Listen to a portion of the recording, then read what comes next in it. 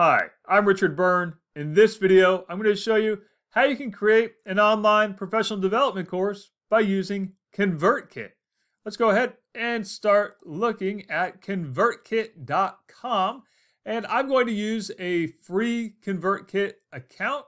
There are a lot of extra features you can get in the paid version, but we're going to use the free version for this demo here.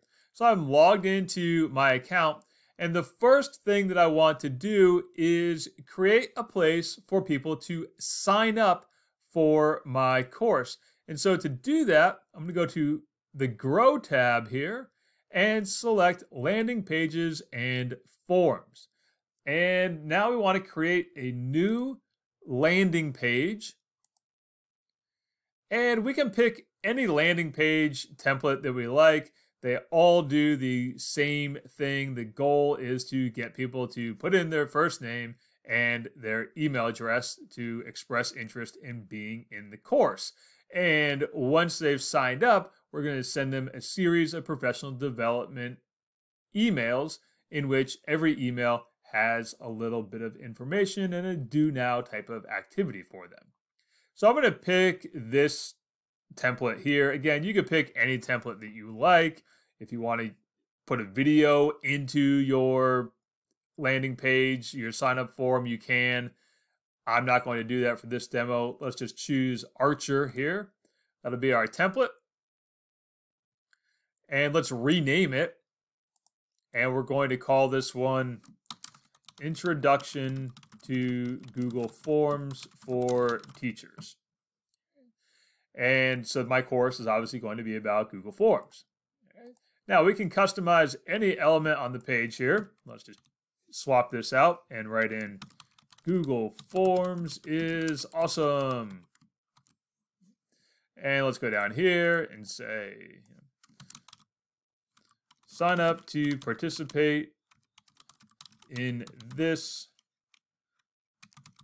professional development course. You can fill in as much information as you like. I'm going to say that this course is for those who would like to learn how to use Google Forms in their classrooms. Now again, you could put in as many details as you like. For the sake of this demo, I'm just going to try to keep it short and sweet. And I want to get people's names, not just their email address, but I also want to know their names. So I'm going to click on this plus symbol right below the email address. And now I want to select a custom field here of first name. And I'm going to drag first name above email address so that when people see the form, they'll put in their first name and then their email address. And this is how I'm going to be able to personalize the emails that I send to them. And let's change this from subscribe to sign up. And let's go back to general styles. And I want to change out this background picture. And so to do that, let's change the background. You can use Unsplash, which is integrated into ConvertKit to find pictures, or you can upload your own. You can see here, I've already uploaded one. So I'm going to use that picture right there. Now let's save it and publish. And we'll get a link to our sign-up form. And we can give this link to anybody and have them sign up to participate in this course. And so let's have Morrison sign up. We'll put in his email address. He's going to sign up. And let's say somebody else is going to sign up. We'll have Richard sign up. And Richard's going to sign up for the course as well. Now, you'll see that they have to confirm that they want to be in the course. So we'll get a little email that says, click this link to confirm that you want to subscribe to this course. And once they do that, they're in the course. So next, we're going to take a look at how you can start sending the content out from ConvertKit to those people who have signed up for your course. So we're going to go back into our landing page section here, and we'll go back into the Grow and landing pages and forums, and we'll see, there we are. We have 2 people now subscribed to Introduction to Google Forms for Teachers. Now what we want to do is start sending them the content of the course. And the great thing about doing this through ConvertKit is that you can send personalized emails to everyone who is signed up for this course or any other course that you create. So let's go to Send, and we're going to choose Broadcasts. You can see there you can also create an email template to reuse. There's a sequences function that's available to paid ConvertKit users, and I actually use that in my real day-to-day job. But for our demo here, we're just going to use the broadcast function. And let's create a new broadcast. And in our broadcast, we're going to say, welcome to Introduction to Google Forms.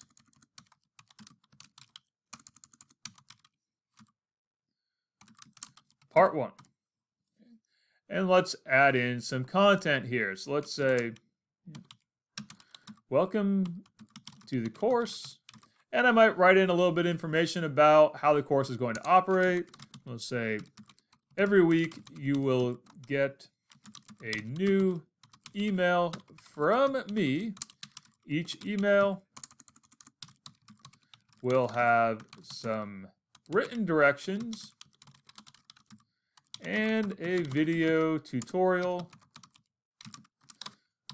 After watching the video tutorial, there will be a do now practice activity for you to complete. And we'll say something like, if you get stuck or need help, just hit reply on the email. Okay. Now, I want to add a little bit more to this email, and I'm going to use the personalization function. So you'll see right here at the top where I put my cursor, welcome to the course, I have this little plus symbol right next to my cursor, right on the left-hand side. Let's choose personalization. And so we're going to send out personalization with the subscriber's first name. Okay?